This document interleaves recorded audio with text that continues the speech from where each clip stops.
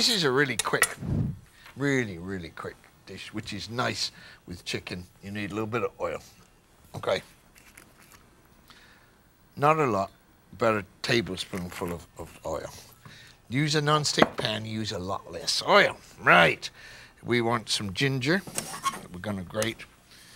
And we want, but we don't have to do this. We'll do this after I get the chicken, first of all. Now don't forget to look after my chicken in there. I want it nice and crispy for later, all right? And we just get our chicken breasts, boneless, skinless, and we just put them into the hot pan very quickly to sear. That's all. Just let them sit there for a couple of minutes. And you never seen anybody wash their hands that quickly before, have you? Right. Now we want some ginger. So we just grate some ginger. If you don't want to grate the ginger, well, you can just cut thin slices off it like that. It's your decision, all right? But we're not going to put the ginger in for a minute. We want a little bit of garlic. And this time we're going to put the garlic cloves in whole, right into the pan, so they get a nice gentle flavor of garlic. And these are cooked here now. See, that one doesn't take very long to do the outside.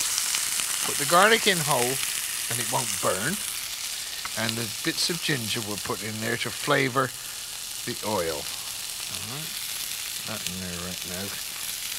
And we'll put the ginger, put that in the pan too. And that's about what we've got to do at the moment. Now, we need some cherry tomatoes, some salt, and some pepper. You put salt and pepper in everything.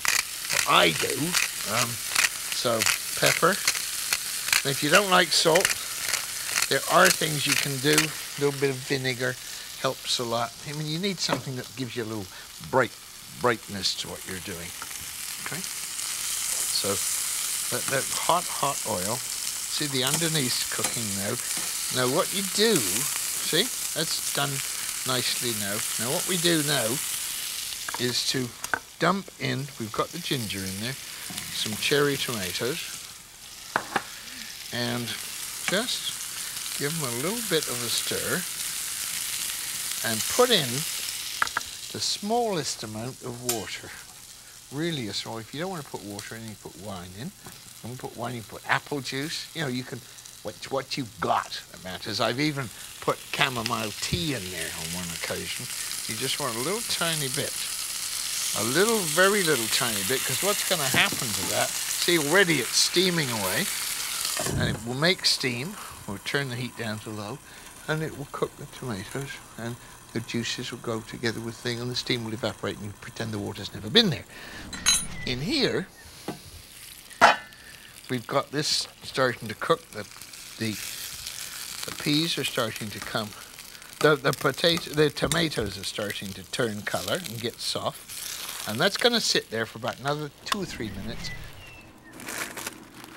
All right, now we're just going to finish this chicken. Have a look here and see how that little bit of water has turned into a great sauce. It's thickened with the juices out of the chicken and the tomatoes. Put in some frozen peas. All right, just for the last couple of minutes of cooking, just let it get on. I'll just give that little poke down so that the peas actually do get in. And see, it starts to look nice even in the pan with the contrast of the red and the green. A little bit of extra salt would be a good idea on those peas. Okay. Right, now there's our chicken with tomatoes and peas. You know, a pretty little dish, that one.